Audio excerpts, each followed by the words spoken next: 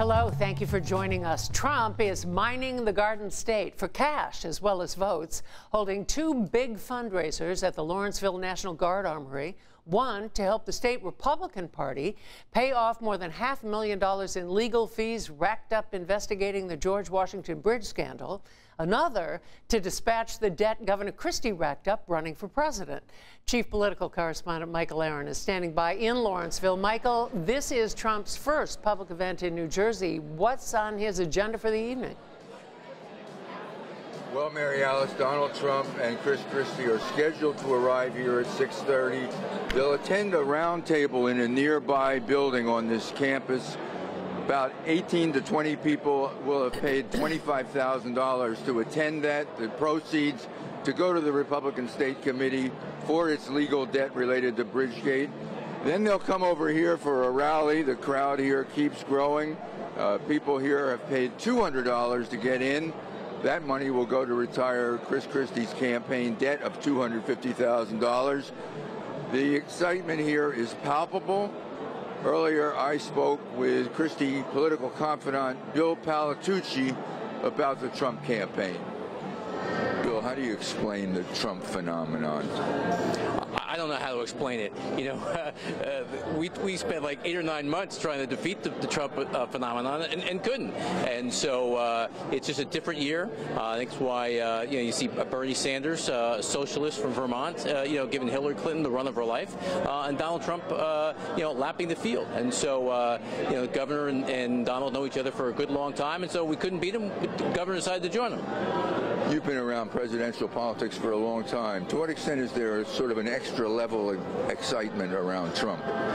Oh, there's, you know, always excitement, as you say, with presidential politics and every 4 years. But it's even elevated here. I was watching the crowd come in, and it's people you typically don't see at anybody's rally, only in presidential politics, whether that's for Donald Trump or George Bush or Barack Obama. It's just presidential politics. It's historic. It's exciting. It brings out people that you don't normally see getting involved. Speaking of George Bush, Trump has not completely unified the Republican Party yet. The Bush family, you have close ties. You worked for both Bushes. Sure. Yeah. Will Trump eventually bring the Bushes and the Romneys of the Republican Party around? It's a work in progress. You've seen John McCain, who initially, you know, was hesitant to come on board. You're seeing more members of Congress and U.S. senators come on board. So it's a process. You know, we just wrapped up the nomination to being the presumptive nominee. And so as time goes on, we get closer to the convention, I have every confidence that everybody will be on board. How formidable is Hillary Clinton as an opponent? I think she's a very flawed candidate. She is yesterday's news. You know, the Clinton administration was years and years ago, and she has very high negatives.